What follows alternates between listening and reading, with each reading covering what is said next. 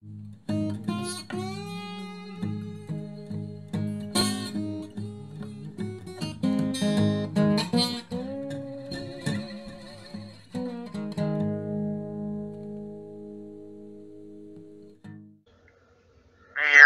this is Brant Daniel.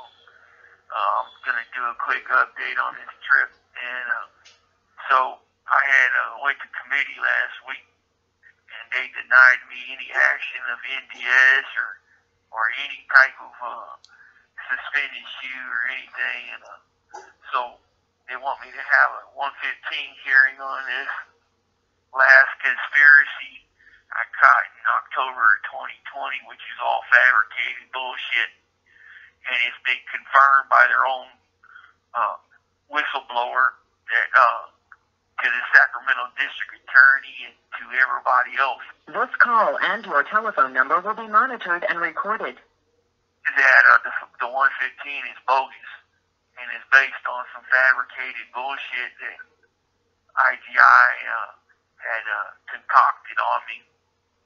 So I'm thinking about going forward with the hearing, but I already know they'll find me guilty of it in order to cover the tracks. That's all they want to do is cover the tracks and create chaos within the prison societies on bunk information. And it's really something when you get some discovery in a federal RICO case and it shows IGI's true agenda and true intention is to create a bunch of inner chaos based on worms and poltroons like Powder and his entourage, who, by the way, if they keep mentioning my fucking name in their bullshit, I'm going to go ahead and put them on the stand with a subpoena. I've already spoken to my attorneys about it, and they got the subpoenas written up. So keep on talking, boy. Your ass is going to be on that stand. We're going to expose you to the world. If you don't want no problems, leave my name out your mouth, and you won't be subpoenaed. I hear my name one more time. That's it. As far as IGI's agenda, I think everybody needs to wake up because it's all about false information, calumny, disinformation, to create a bunch of inner chaos and have each other looking at each other sideways.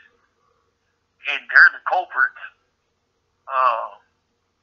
That's how they're manipulating stuff on these yards nowadays and controlling the chaos. They call it IGI controlled chaos.